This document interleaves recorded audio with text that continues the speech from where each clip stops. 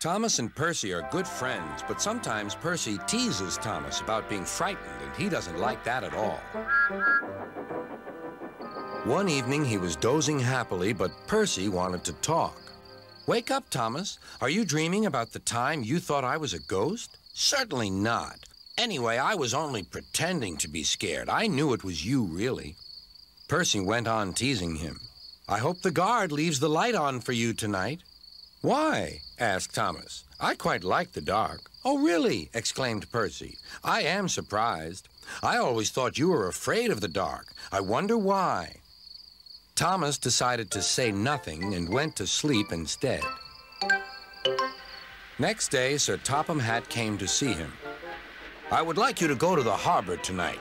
You have to collect something rather unusual." "What sort of something?" asked Thomas. "Wait and see," replied Sir Topham Hatt. Meanwhile, Percy was moving freight cars into a siding. Henry arrived with his goods train. The signalman changed the switches, and Percy waited on the siding until Henry had steamed by. Then there was trouble.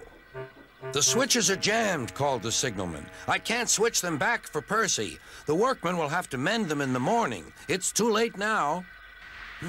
Said Percy's driver. "I'm sorry, Percy, but you'll have to stay here for the night."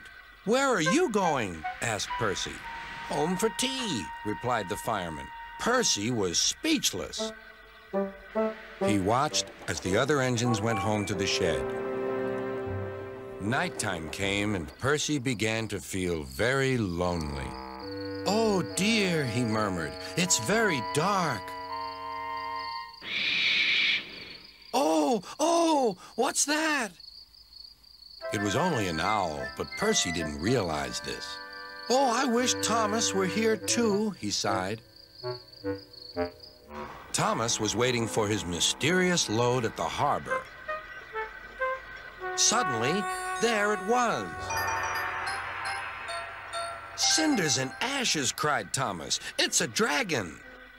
"Don't worry," laughed his driver. "This dragon is made of paper. It's for the carnival tomorrow." Workmen lifted the dragon onto Thomas's low loader and put lights all around it for protection. Then Thomas set off into the misty night.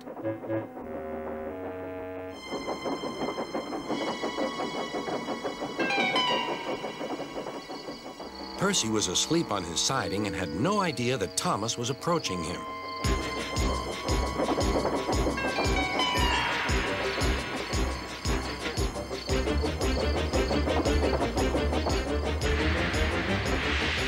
Percy woke up with a start.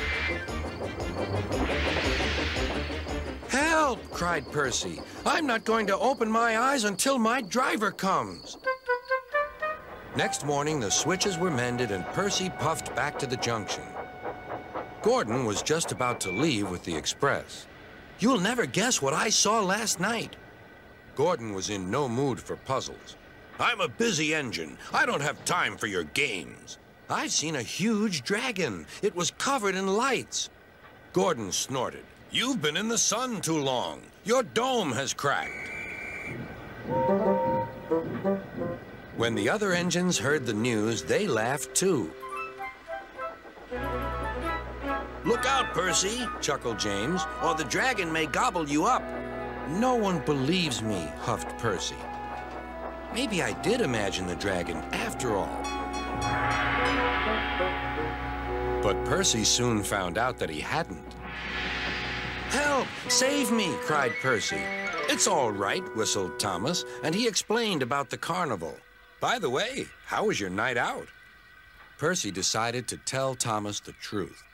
"Well, Percy," said Thomas, "maybe we do get scared sometimes, but if we're not afraid to tell each other, then that means we're quite brave, too."